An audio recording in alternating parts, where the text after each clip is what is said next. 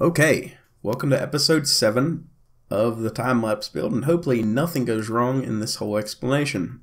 I lost absolutely all the recordings for making this video, so this is just going to be a walkthrough of the ship, and because my recording software is being really weird with Space Engineers, I'm getting an extremely loud hum if I record the video over top of the game while I'm playing. It's not any kind of game background noise, it's something to do with, it's like interfering with everything itself. So I'm really just kind of watching what I'm doing right now. I'm going to try to explain it, and I have this giant cold going on. So first thing is, we changed the lower part of the chin. There's no more command seats down there, and this gives us a better view over while piloting the vehicle. The bridge area has been completely redone. We're using rotors and small grids to kind of give us a small grid area to where we can use that to make more detailed parts. We've got a projector table. Hopefully when we get the scripts up, we can use the one that allows us to resize and use different grid sizes on a small projector, so we can, use a large grid ship and have it projected down to the same size as the table. This should be something that should be able to be done. It was on a part of a mod a long time ago, so hopefully it still works. Add some pillars for some lights. Try to give it a little bit more lit in the area. So we've got all of the monitors. Those should be used with like the live video feed and everything, and that was just me taking a peek showing, hey, there's going to be little flaws using small grid to large grid. You could actually see where I put the landing gear in. And I'm sorry, I do have a very bad flu right now, so my voice is going to sound funny, and like I said, I was getting kind of irritated at this, so this is what I'm putting out, and I know I shouldn't put out anything besides something being 110% perfect, but here we go. This side we're going to use for, looking at a vehicle that we're coming up onto with a forward camera. This one's going to be the one that we're going to be using, looking at live video feed for when we're going to line up the ship over top of whatever we're going to be tearing down with the arms on the side.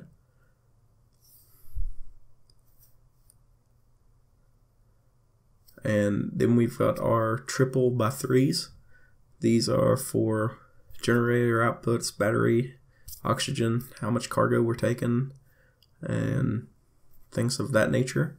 And here I was explaining, okay, I want to take this part up and over, hopefully with some movable small grid, more monitors, that way the pilot, because that is the main pilot seat, can see more of, more information to him without having to look outside of his view range.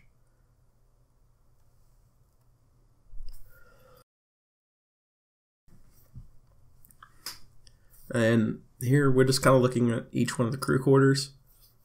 I really wish Keen would implement some of the mods, like the interior decoration mod would be, number one up on my list. It would add so much more to the vanilla game, so you wouldn't have to build like all this intricate stuff. The bridge, yeah, we're going to have to do some more stuff to it, but there's a lot of things in that mod that would be very useful and would keep the block count low. And we're down inside the med bay and just kind of looking over the new textures and everything, how things have changed. Except for that one little guy right there. It's kind of ugly because all of the center vents face one way, but not that one. And we're just going to move on back to the rear part of the front and take a look at our gyro racks, and we have 8 per side right now. Kind of keeps the ship turning kind of slow. I kind of like that.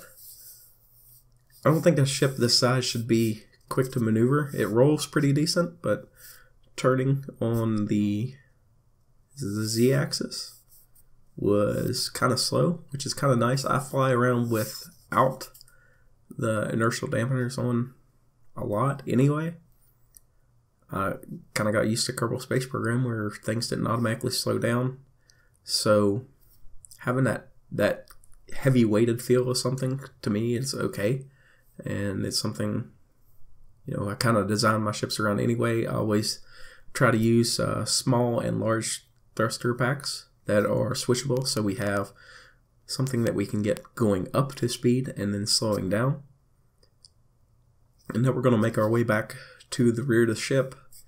And I was kind of worried here. The game has crashed 6 times right here every time I was trying to record this. So I was kind of like, well, if I click this and it fails, I'm probably going to go back to sleep. And I'll have all kinds of that amount of fun. Now, the distance between the front part of the ship and the rear part of the ship is 300 meters or 100 large blocks. And here we're just looking at one of the, this is the dead center ship, 50 blocks, 150 meters. And this is the area where the crew would go into to make the transfer from one grid to the next, where your crane and arms will be. And we've already got the rotor set up. I was going to make the small rotor, or small block, small grid. Ugh, I'll get it out here one of these days. But you can't transfer a lot of the materials through the small grid, and the whole point of me making a small grid would have been have a small like cannon arm. So I'm just gonna make it large grid and try to make it look as good as we can. And here we're moving back onto the main engineering deck, which has been completely redone. We've moved a lot of things around, so I'm gonna try to explain the best I can of what the decision process was. So the first thing you'll see is the ship is asymmetrical now. So we've got a hangar on one side and the engine pack on the other side. This was symmetrical in the beginning, but I lost a lot of door space due to thruster placement in the first place, and then it looked really odd with thrusters down low and then a large hangar area. So we're going to try this out and see what it does. This is big enough to where you can fly a decent sized ship into to be either worked on or tore down. And we've got our fish bones inside of here, which is our main excursion craft, so we can actually enter into another ship and take parts of it that, you know, we don't want to tear down the whole thing, so we can just take the small one in and take little chunks at a time of like reactors or jump drives or something like that. And then we'll move over to the main reversive thruster pack. Now, the 90-degree square here of blocks is, while the ship is asymmetrical, I want the width of the ship to be symmetrical.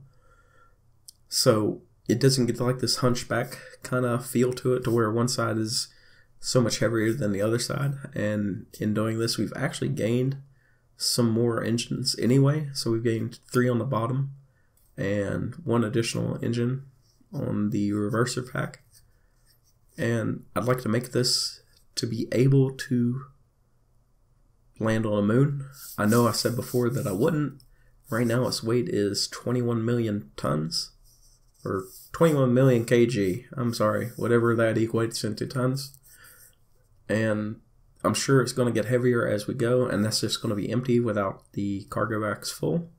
We actually gained 5 more hydrogen tanks than what we had before, so that extends our range out quite a bit, especially when you're just using that energy to get up to speed and you're not going to slow down with, you know, you're not going to be constantly having to throttle up.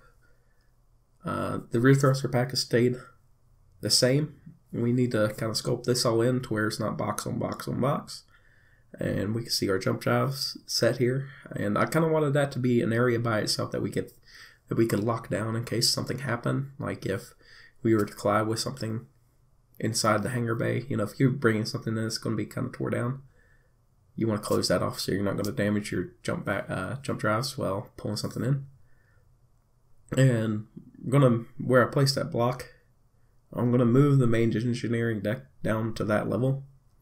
And I want to do something different with the reactors. I don't want them to just be stationary. I want to kind of do something fun with them. I'm not sure what. I know everybody kind of spins them all on one axis and then does some other things. One of the Reddit users the other day posted a video that he had a sphere type reactor setup where the reactor spun inside of 3 sets of rings. I'm not saying I want to copy that exact thing, but you know, something along those lines, something where it's just fun and kind of fits the feel of the ship, because this is supposed to be a more industrial type of deal. So I kind of want it to feel older, not as snazzy and new and everything. I want it to feel like it's something that people would actually use, and everything would have a purpose. And again, this is the center of the ship where we're going to have our grinder arm set up. One will be facing forward, one to the rear, and they'll swing out down over to the sides and start tearing into the ship. And if you don't want it all, you can open up a hole, use a fish bones, go inside, and just do your work that way. Again, this is just kind of an idea that I just started making something, so this is where we're at now. And now we're onto the front. I've done a little bit more work to the chin area of the ship. I've got rid of the antennas. Whenever the block change come, everything looks, kind of cool. But some of the blocks don't anymore. Two of the blocks are the 1x1 wheel and the interior column. Whenever they're ground down, they don't have the same look as the other ones, and the wheel center is not colorable as the old ones were, where you can make, like pipes with girding around them.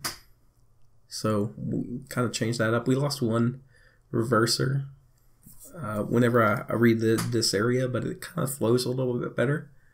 And inside here we got rid of our 1x1 wheel pipe and just replaced it with some red interior blocks.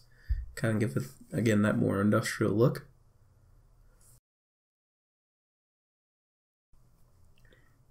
And I'm not really happy with this area of the ship. I think it looks alright, like it serves its purpose. There's a lot of vision that you can see, as you're working and everything, but it's kind of bland. And again, on the top of the ship, I want to add something more. I don't know if we have another area that goes up into like an observation deck, or like oxygen farms or something along those lines. It needs something up there, but I'm not really sure of what exactly that would be. And one thing I'm really happy about, though, whenever they done the updated models and textures, was how this area came out. Everything kind of flows together well. It has that more wired look is what I was going for. So we've got our missile racks on either side, and an assembler in the middle, and then the 3x3 wheels acting as like a base. And then we've got I think they're the efficiency modules. It's kind of there underneath all the cut down grading. So you get like that kind of, it kind of looks like the top of like a skyscraper almost, where they've got like all that HVAC stuff up there, and then, some of the high powered areas. And then the view running from the outside to the inside of the new cockpit looks pretty cool. I'm kind of happy with it right now. So that's where we're going to end today. Sorry, my voice is kind of haggard. And hopefully we'll see you on the next one. And thanks for watching. I very much appreciate it.